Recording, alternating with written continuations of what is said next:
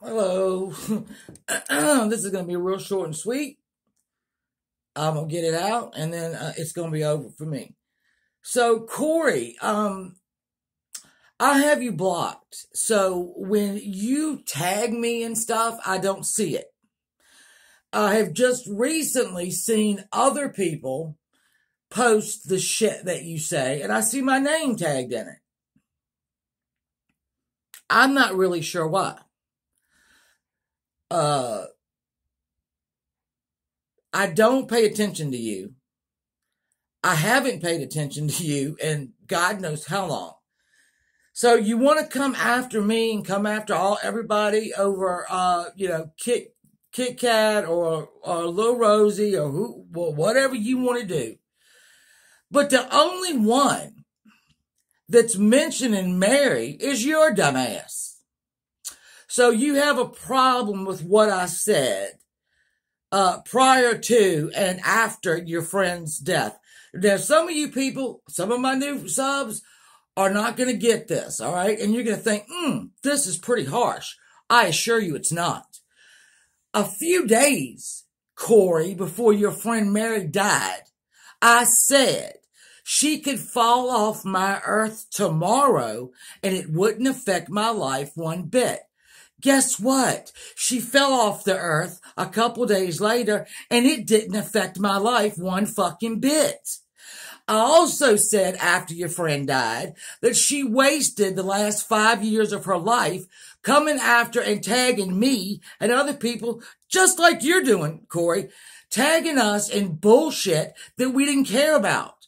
Staying up all night, all day, all night, drinking, ignoring her kid to try to get at us and other people. Now, I can only say she wasted the last 5 years of her life, but there are some people that dealt with her for 8 fucking years where she wasted her life. And you're upset that I said that. So you're going to keep talking about Kit Kat and you're going to keep talking about, Little Rosie. I said it. I meant it. And I'll say it again today, just as honestly as I said it then. She wasted the last 5 years of her life on people who didn't care if she lived or died. You got me? Does that make you mad, crackhead? Now, I also watched one of your videos, which was it was not, I don't know what you're on, besides crack, but you can't form a fucking sentence, much less string a couple sentences along. All right, but I wouldn't want to be friends with any of those ladies. I wouldn't want to be friends. There's another crazy whore on here that has spent the last, I don't know how long. I wouldn't want to be friends with those ladies. I'm not jealous of those ladies. Y'all have said it every day.